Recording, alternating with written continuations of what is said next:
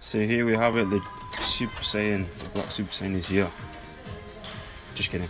So 20.3, a workout I've never done before, thankfully. 21.59, Diane, deadlifts and handstand push-ups. Obviously you got to do it to the standard, which a lot of people aren't going to do, because that's the only way they're going to get high reps and good scores. Sorry. So I split my deadlifts at the start, 777, then I did 555 and then 5 and a 4.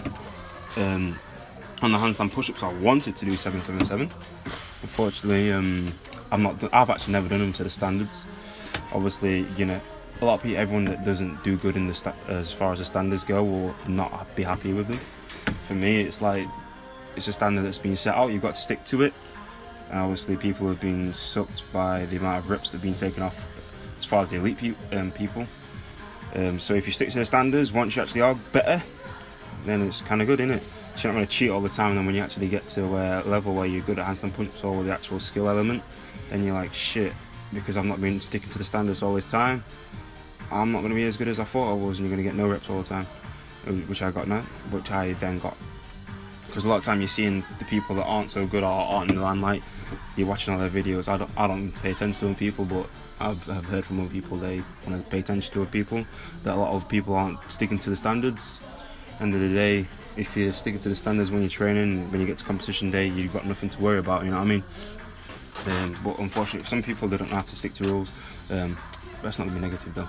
So for this workout, I enjoyed it because it kind of showed that all my handstand push-ups have improved, but I'm still not at a place where I'm pushing against other people. For instance, for me, I was top 30 in the UK before 20.3. I believe that's going to drop down unless I redo this workout, and I do very well in the next redo. I'm going to redo it Sunday and Monday. I've got a competition for Forge Fitness at CrossFit Rotherham, the gym that I train at. Sorry, it'll be an amazing competition and good vibes. So depending on how sore I am from then, I'm gonna redo it anyway, because I literally just spent most of my time on handstand push-ups. Deadlifts were a piece of piss for me. So there you saw I broke a few times on handstand push-ups. I was not looking happy. I'm still not finished them yet. For me, it's like, I'm just not the build for the standards of handstand push-ups. Simple as that. I'm not going to complain. I'm not going to say, oh, this and that. I've got to get to the standards. So for me, I might have to put my hands a bit narrower, even though I'm narrow as it is. But for me, I've literally got to force my toes into my body, so squeezing my heels all the way up, so it allows me to have that more of a freedom to get the rep out, instead of doing probably like another half. I probably did more than 20 no reps or like 15 no reps handstand push-ups. I'll probably check after, but I did quite a lot of no rep handstand push-ups. A few were just kicking up too early, not having the balance, because I had to go really close to the wall, which I don't like to do. And then had deadlifts. I was seeing my face, I'm not happy at all. Deadlifts were a piece of piss for me. 555, 100 kilos, like 30% of my max. So, and when I'm saying percentage, I'm not boasting. I'm just trying to give a view of my opinion on the workout. If you've got a very strong deadlift, you don't really need to focus on the deadlift, but you don't want to go ham. Like, I could have easily done every set unbroken on these deadlifts. But then imagine I've got something that's not a strength, so the handstand push-ups, the gymnastic part of the workout, where my heart rate's pretty high. So I'm trying to keep my heart rate as low as possible, because the deadlifts are quite easy for me to get on the handstand push-ups and really save myself to go all out on the handstand push-ups. And with me, I just couldn't be asked to use a mat, because everything that was going with me at the time, I just wanted to get the workout done. And obviously I've got that little sponge on the top of my head, so been growing that out, especially for the open. Not it probably does help, to be honest. So when we're measuring it, we've got to push my hair down. I think I've actually shrunk. I haven't measured myself for like 2 years. I was saying that I'm 6 foot, which is 183, but I'm actually just under. I'm either 181 or 182, depending on how strict you want to be on the measurements. But we measured it to 182.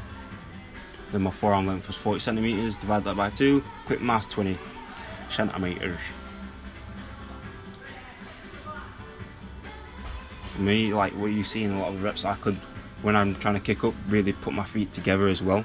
So obviously the further away from your midline, from the middle of your body feet are, the shorter you are. Imagine if you stood upright, you're gonna be tall, nice and tall,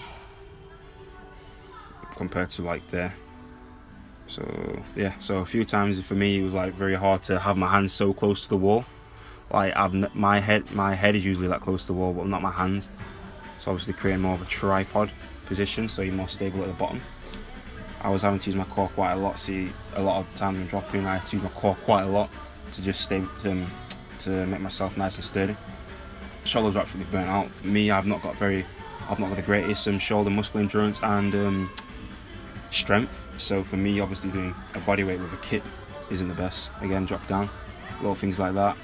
I could have just composed myself and just take my time. Big Phil in the house. This is Big Phil showing me and motivating me. Yeah, got a little Adam over there as well, representing China, aka Hong Kong. The big triceps. The gnome Liam scoffing down. Is that a bagel? Probably a croissant. Breakfast of champs. And Master Linas of Lithuania judging me again. For these handstand push-ups, I literally just needed to focus and like not do shitty reps, which you kind of saw midway and near to the end. Because I was probably just fucked from all the handstand push-ups. Obviously not being a great strength of mine. Thankfully we didn't have strict handstand push-up, because I would not be doing a commentating video over this, because my strict handstand push-ups are absolutely shite. Maximum 2 reps, but I'm just glad that I've built it over time. I literally couldn't even do one years ago. Well, last year, probably 6 months ago. Before Christmas I didn't have a strict handstand push-ups. I think my first one was like April, May or June, so I'm pretty happy about that. Deadlifts again, just keeping my heart rate low. I could have done all this unbroken, but I'm like, save my energy for the handstand push-ups. And like people saying if they're easy, why have you got a belt on? It makes the lift easier for me. Like I could have done it without a belt, but I'd rather have that confidence that the deadlift's going to be a piece of piss, so then I can save my energy for the handstand push-ups. So going through the handstand push-ups, the tape is annoying. Thankfully, I've got a judge that actually sticks to the standards.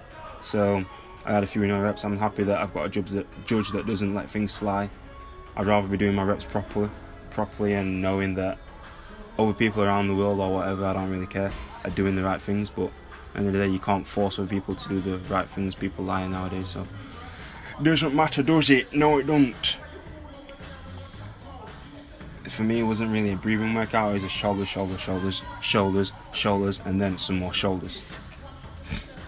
I was not looking forward to this workout, but I was kind of happy that I'd be trying to get through the down with the standard, and then get onto the handstand walks. You'll see what happened. As simple as that. Again, I did this in the morning. This workout I felt better than when I redid 20.2, because I actually ate something before the workout. I do intermittent fasting, so I don't eat in the morning till like 12 or 1 p.m. sorry. Another failed rep. I'm actually going to count up these reps, see how many I missed, and imagine if I took that reps off of the last round, that would be me finishing the round probably another 2 minutes earlier. Sorry, yeah. I think this might be the last one, and I missed it. I think I missed this one, or I might hit this one. Big Phil in the camera. And the last rep was an absolute grinder. 2, 3, 4, 5 seconds to get the last one in, and then I went absolutely ham on these deadlifts because they're quite light for me. This barbell is actually 57.4, 57.2% of my max, so I should be cycling this very easy. I think I got 8 reps in, either 7, 8 or 9 reps in. I think it was 8, and I did an extra rep for no reason. But I'm going to redo this workout because I know I can do better. Just get used to kind of making my handstand push-ups more effective for the standards. So I was taking my time on the handstand push-ups, maybe go a bit narrower, when I'm keeping up, have my feet together, and that's the end of the video. I'm going to redo this another 2 times. I might put it on here. If I get a better score, I'll put it up. If I don't get a better score, I won't put it up, because there's no point watching me do a workout slow. Thanks a lot, guys. See ya.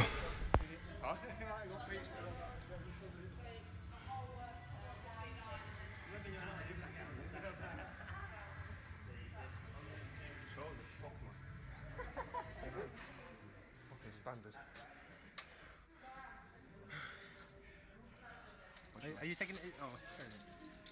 Yeah, pop them out.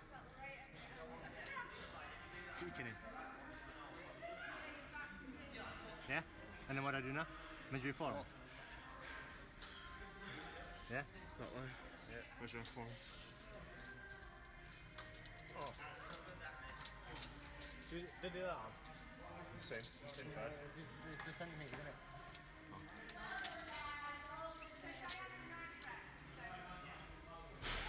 I took the head knuckle. Okay. Yeah. And hard. So 40 divided by 2 is 20. Yeah? Yep. Cheers, lads. That was painful and shit.